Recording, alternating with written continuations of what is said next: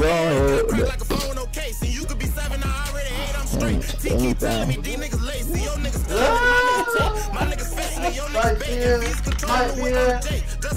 Anything, bro. I don't fuck with them. I can't wait to get back.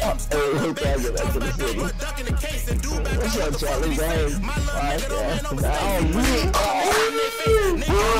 We're good. SVP back with another Straightvibes podcast. Your boy Buck. Trey, what's the word? Cold, man. Hey, but that count, you gotta cut it, you feel? We just having guys talking some shit chat, but now we back. Hey, Straightvibes podcast back and shit. Bullshit. So, how y'all boys been, bro? Coolin', man. Cool. First home game we just had last weekend. So, what's the topic for today, y'all? What we talking about? Goddamn. I lost my voice too, chat, so I sound crazy as hell. Like you go ahead and indulge in, you feel me? Quality time, bro. Feel me? Social media got shit fucked up now. You feel me? What quality time is and how it's supposed to be spent. You feel me? Like. So what's your shit? Like, what's your? Bro, like quality time, cause like now, like in our generation of dating, going out on dates is. That's like one of the only ways people look at quality time. You feel me? Yeah, I'm knowing. Like, it's okay to kick it. You feel me? Where you reside. You feel me? That's right. I'm the type of nigga, I like to order pizza. You feel me? Yeah. Go get a little pizza to go. Bring that motherfucker back. Do my little due diligence. Eat my pizza. Vibe in the room with my shorty. Do what I do. I'm that type of nigga. I don't like to do too much. No bro. Yeah, I fuck with the dates and shit. But that's like every so often. Yeah. I agree with that. No bull. Like, I'm the type of nigga, you know, we live South 5, you feel me? So It ain't that much shit for us to do. Nah, man, shit to do for dates and shit. Like, you just gotta be creative and shit. But, like, we live in South 5, like, I'm the type of nigga, South 5, we got scooters and shit. Yeah, that's hard. Some chill shit. You feel me? So, Ride I like to ride around the city on some scooters. Yeah. Vibe. Yeah. Feel me? It's like worship over that bitch. And got down everything in the The downtown mall and shit over city. there, yeah. So that's hard. So it's like, fuck it, why not? But it's like, I see what you're saying though. Like me, I like to chill in the room and shit. Watch a movie with my girl on some chill shit. We can get some snacks. She like to play the game a little bit. I'll be busting her ass and shit. You feel me? On some chill shit. That shit cool. Nowadays they think, you know them little meme pictures of like going on dates. Goddamn nigga wear the sneaker, got the high heels on. They going to some expensive ass goddamn restaurant or some shit. Or they just going out. Now that's what I feel like. That's what's normalized. Is that Fitting the image almost. Yeah, like every relationship is fitting the image now. Mm-hmm. It's trying to play into the aspect of what's going on the net right now. Yeah. Why are you feeding into that shit? That shit lame.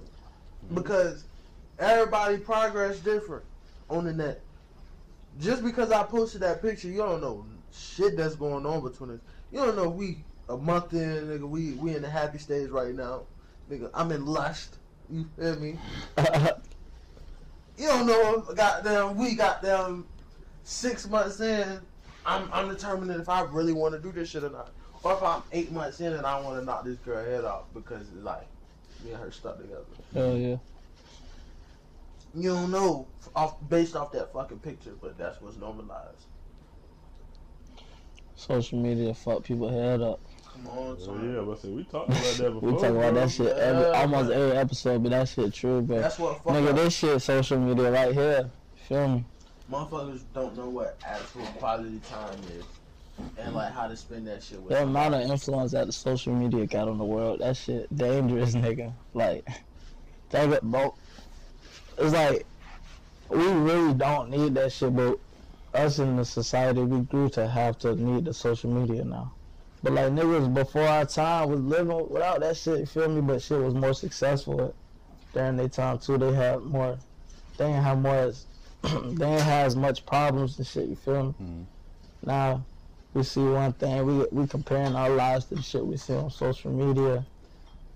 You can use that as motivation, but sometimes people use that as, like you were saying, like, oh, people think we should go on dates or go out somewhere. We normalize that shit, bro. So, like, that social media shit dangerous. Like, the dates and shit, cool. Like, that shit fun. But, like, I feel like that's every so often. Yeah. Like, Cause then, cool shit. little, nice little date on some shit. Every And, day. like, flowers is Yeah. starting to get played out as a... Because if you do it so often, bro, that shit start to become boring, bro. It's like, what do you have to look forward to nowadays? You feel me? I was about to say, sometimes, bro, it might not even become boring. It might become a norm to the point where if they don't receive it, Then that becomes another another problem. That's the thing. Hell yeah. In a relationship, you do a lot of shit the same way, like shit like clockwork. But then as you get older and y'all grow up in the relationship, and a lot of the shit that you used to do, you don't like to do that shit no more. So now it kind of throw them off, like you switching up, like you moving weird. But it's like, bro, I'm getting older now. Like some of the shit that we used to do back then, I don't like doing now. Hell yeah. Because I don't feel the need to do it no more. Like, and I feel staying like, on the phone all day. yeah, That's like some. I'm not gonna say some little kid shit because some people like to do it. But staying on the phone all day, I'm cool with like updating you, like sending you texts, like letting you know what's going on and shit. But staying on the phone all day, if we stay on the phone all day, we don't got shit. We're not gonna have shit to talk You about. don't got nothing to look forward to talk about. Hell yeah, you got a point with that. and like you said a few like episodes back, like if I'm on the phone with you and I ain't doing shit, then I feel like I ain't accomplished nothing. Like I'm just sitting around on the phone with you all day and I'm not getting shit done. That's literally all I'm doing. I'm just sitting on the phone with you all day, like niggas got shit to do. So why do you think people do that though? I think to a certain extent, Cause I ain't gonna lie. it's an array of things though. I used to do that shit. Like, I used to be the person that, I had to be on the phone with my girl all day. But when I ain't gonna lie, when I did that shit, that was a little insecurity thing. I'm like, okay, I want to be with her 24/7. I want to see what the hell she's doing or some shit. So like, you think that's the reason why most people do that shit? Yeah, I mean, like I said, it's an array of things. Like, it could be like you being territorial, feeling a certain type of way about like what your significant other could be up to. Hell You yeah. know what I'm saying? So you might want to be on the phone with them all day. Shit, it could be just like, it could bring out something in your inner child. Like it could like heal something, like a part of you, like abandonment or like distance. Like it could bring out that side of you. But on the other side of it, it's like, how often do you need that done? You know what I'm saying? Because like some people, they take quality time and they turn it into therapy or their therapy. So like if I'm not putting into or giving to my significant other, which is their definition of quality time, then they feel unloved, they feel betrayed, all that other stuff. And that's unfair because my job in this relationship is to love you the way you see fit, right? But you can't abuse the way I love you. You know what I'm saying? Because if I'm loving you the way you see fit and you manipulate it to fit your image of love in its entirety, not the way I love you, that's unfair. Because you can't, like, that's just unfair altogether. You can't tell somebody that if you don't stay on the phone with me all day and keep me updated and be around me 24/7 and take forever to text back, that you don't love me. And if you do that, you're showing me you love me. It's like, but then again, everybody's different. Yeah. So like, one thing that you like I said in the other podcast, you're gonna get a different experience from everybody that you mess with. Hands down, you're gonna get a different experience. It's got them 4 different personalities in this bitch right now. No bullshit. No There's bullshit. 4 different personalities in this room. So it's just a simple fact is people don't know how to adapt to fucking with the people that they fucking with. Like, quality time to somebody might be sitting on the phone all day. But quality time to somebody else might be just chilling. Be around me 24/7. Like, just cool out. But some people don't know how to elope them bitches. Yeah. And bring them shits together. And that be the downfall of a lot of niggas' relationships. Because a lot of niggas don't know how to compromise. Basically. And adapt. Really compromise, bro. This is like... And that's what I mean by therapy. Like, you're using the way someone loves you as a way of filling a void or healing untended to wounds that you chose to ignore, that you chose to stay away from. Mm-hmm. And now that I'm around to love you the way that you need to be loved in my own form, if it's not fitting the way you want me to love you, then you don't feel loved. You feel, but like I said, you feel betrayed. You feel an array of things that don't fit what I'm doing to you because you're not getting what you want. That's selfishness, though. Exactly, and that's selfish because at the end of the day, quality time is simply what it is. It's self-explanatory. It's self-explanatory. Quality time is quality time. It's how you. It's literally what you do to enjoy time with someone else. That's quality time. Come on now, like. So if you, whether you go on a date, whether you stay in the room and order pizza, whether you play a game all day, or bed rock, or go to church and XYZ, that's how you do it. But don't make quality time a selfish thing. It's quality time. When you have quality time, both people should enjoy the shit that you're doing, bro. Exactly. Feel me? Bro, I did. One person shouldn't be like, oh fuck, you want to do this? Oh, okay, on some shit. Like they both should be like, all right, bet, let's cool, let's go have fun on some shit. Mm-hmm. Feel me? Because at the end of the day, that's not quality time if it's only fulfilling one person. Bullshit, that's kissing ass. You know what I'm saying? Another thing that I gotta throw in there. Quality time looks different for different stages in your life. Oh God, like quality time. Definitely it's gonna mature over time for sure. You feel me? Like quality time, goddamn, as a young nigga, is different because that shit low key supervised. Like my nigga, like quality time is different. Then now niggas getting older. We college niggas, quality time way different for us. Like quality time, nigga, come chill in the dorm with me. We chilling, we vibing. Yeah. You feel me? Hell yeah. Like that's the deal, this shit. Like, yeah, we can go out and get food and shit. Go play me NCAA. You feel me? Like we can buy. Oh, but then getting out of school, quality time is different. Mm-hmm. Cause now you're a grown ass man, you're a grown ass woman. Like you got shit you gotta handle. You feel me? Goddamn, young. Somebody might have little ones running around. You might have a job that you gotta work a little bit extra harder for. You stand on your feet all day on some shit. You feel me? So quality, and it's like you got a little bit more wiggle room. You can do a little bit more because you got a little bit more in your pocket. Mm-hmm. Yeah. So it's just like quality time. Come, I might toss you a key, nigga. I might have the key now. You feel me? On my own shit.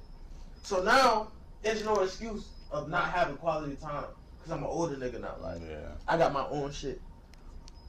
Here, fucking college nigga, damn, I gotta check you in. Like, shit, you gotta wait a little bit. You feel me? Until 9 o'clock. Yeah, like, I got a 6 to 9. Hold up, you gotta wait. You feel me? I got practice at 3 o'clock. Shit moves. Like, then as a little nigga, like, Mom, can I go see Shorty? Nah, not today. Like, fuck. Quality time different. Like, it's different stages to quality time, my nigga. Like, that's one thing I learned.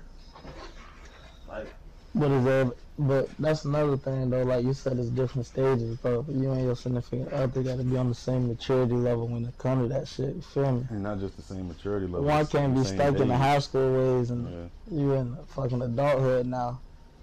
motherfuckers can't be trying to see each other. You feel me? All 24/7. You got class in the morning, like you said, on some shit. You feel me? Feel me? Or you an older nigga, like I got work. Like, yeah, you feel me? So,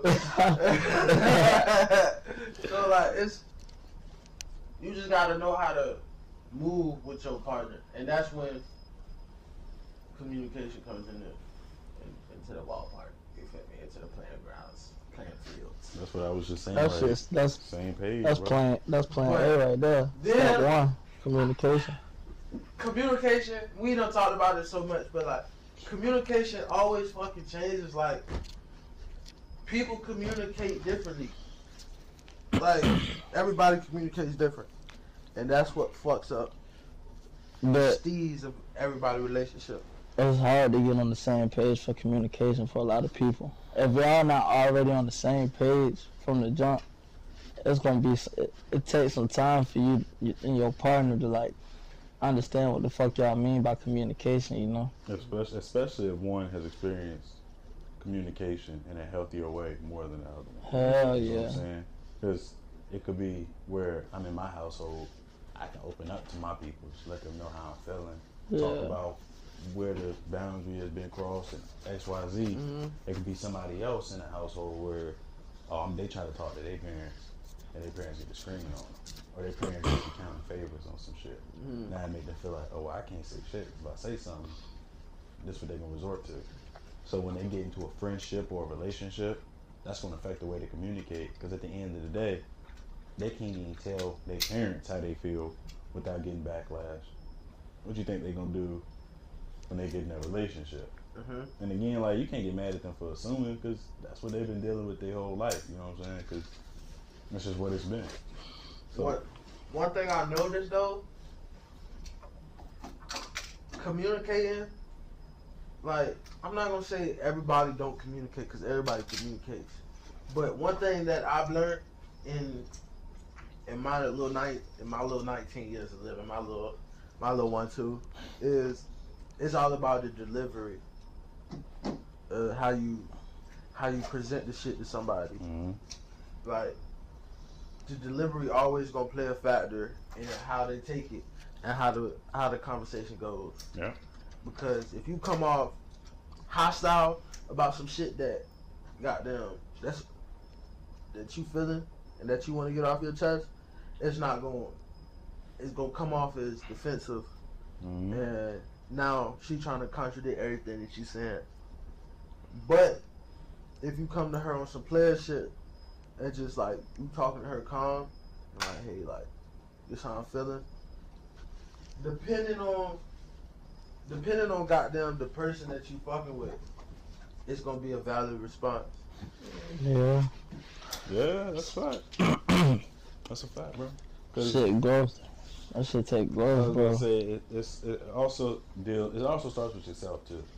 Like, you can't sit over here and talk about communication if half of the time you don't understand what you're feeling, why you feeling that way, and a way to fix it. You know what I'm saying? Mm-hmm.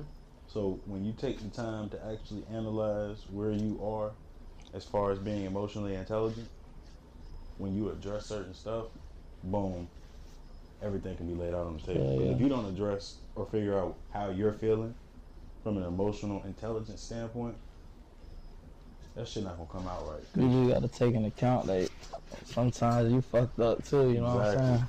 A lot, but then again, our little generation that we got, motherfuckers don't like to take accountability, and that goes into one of the episodes from last semester. If I want to believe that, I think we talked about it. But it's just the simple fact is, we in a fucked up world where everything is based off of social media, bro. Everything is. If it's not going like this, alright, I gotta find something to where it actually go like this. Mm-hmm. And it's sickening. Because niggas really don't know what real love is. No, they don't, bro. And we still young, bro. And it ain't no time limit on love. So, you feel me? You gonna get what you get, nigga. But, nigga, don't throw no fits, bro. every goddamn, every nigga you come encounter with, every female you come encounter with, goddamn. So it's a path to your journey. You feel me? So what can I say? Don't be a fuck up. Don't bullshit. What you mean by that, bro? Just don't be a fuck up, bro. Don't come into somebody's life and intentionally fuck up their life. Just don't be a fuck up. If y'all both going to shit with good intentions, bro, it'll always be in y'all favor. Just don't be a fuck up. I agree. But, cause think about it. If y'all both going to shit with good intentions, even if y'all shit don't work out, it's gonna work out because y'all ended that shit peacefully. Yeah. Yeah. But again, like I said before, you gotta, once you actually analyze how you feel as a person, being able to analyze how someone else feels and how someone else responds and reacts to your actions, that can also play a part into it. Because again, you can have good intentions and still not know why your partner feels like this. Still not know why your partner shuts down when y'all get to talking. Why your partner yell at you and scream and just break out. And it's just all over the place emotionally when conflict hits the fan. You know what I'm saying? That's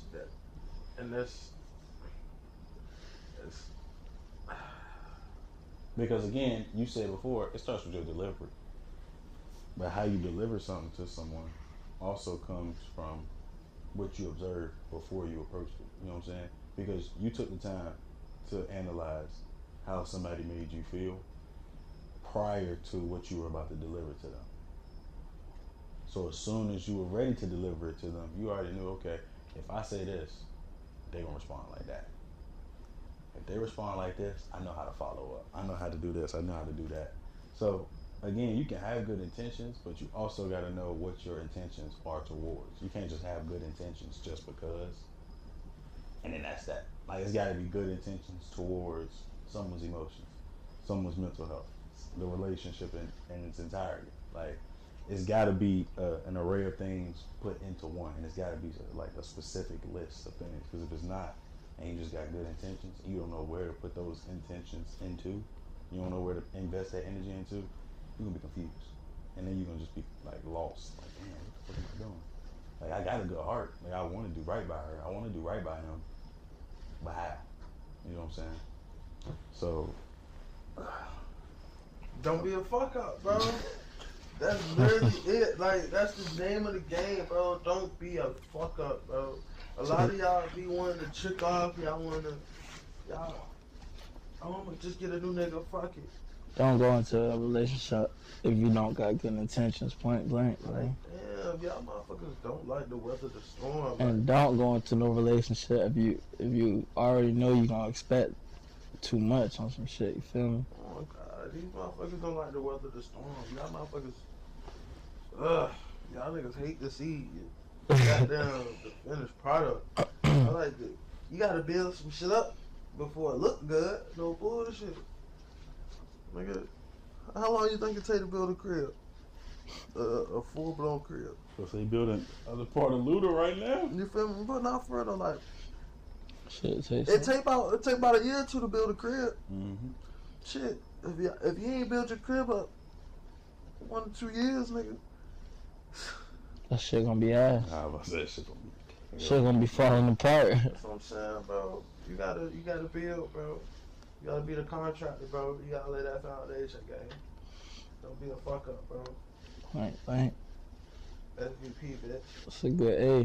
That was a good film. Good ass topic, boy. I feel like we gave the people some knowledge. Y'all can go off based off that.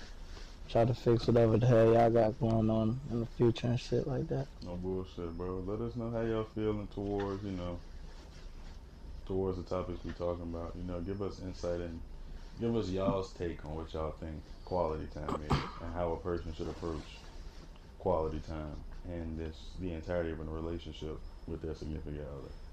But shit, until then, it's your boy Book. Trail. See you, man. We out, y'all. pushing up on them, this shit in their face. Nigga got knocked, they shit us to say. The crib get highly, the peas will take. Oh, she long recording. Like, what the oh, come on. My fault, chat.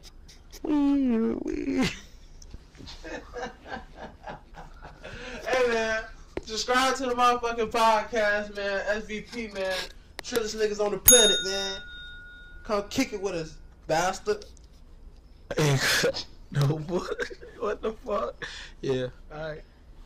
What he said, nigga. No I lost my voice. I sound like Patrick Mahomes and shit, but what he said. I'm kicking straight wisdom and knowledge to you niggas, yo. Come tap in, bro. I need a fat bitch with a boot. Edit that out. No bullshit. My bitch funky.